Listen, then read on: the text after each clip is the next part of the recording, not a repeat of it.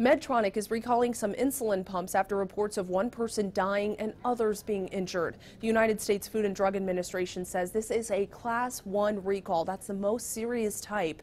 The recall includes around 322,000 MiniMed 600 insulin pumps.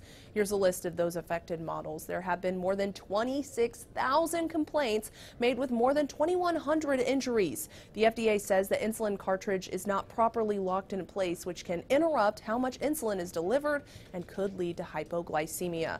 Patients with questions are urged to call the 24-hour Medtronic technical support line. That's the number that you see right here on your screen. Katie Johnston for CBS Local News.